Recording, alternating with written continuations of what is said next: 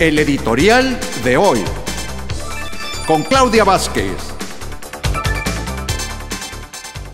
Bien dicen que en política no hay nada escrito, y desde el fin de semana se especula sobre el futuro de José Ramón Gómez Leal, quien a partir del 1 de octubre queda fuera de la nómina federal, porque será relevado en el cargo de superdelegado en Tamaulipas. Los seguidores lo ubican al frente del Movimiento de Regeneración Nacional en el estado. Refieren que será el encargado de establecer acuerdos con quienes queden fuera de la contienda por la candidatura a la gubernatura de Tamaulipas. En pocas palabras, será el responsable de la llamada Operación Cicatriz.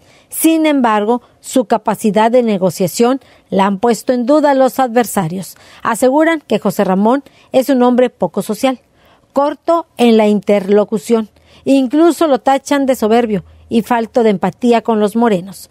Con esos antecedentes, lo consideran incapaz de convertirse en el líder que busca la cuarta transformación en Tamaulipas, porque en este momento Morena necesita un liderazgo real, un hombre comprometido con la cuarta T, sin aspiraciones políticas en el corto plazo. En pocas palabras, una figura con proyecto que ubique al partido como tal, y para eso a José Ramón Gómez Leal, dicen, le falta mucho.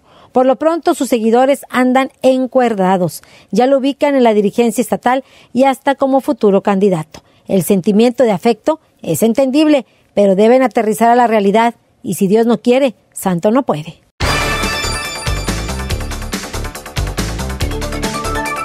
Está usted informado.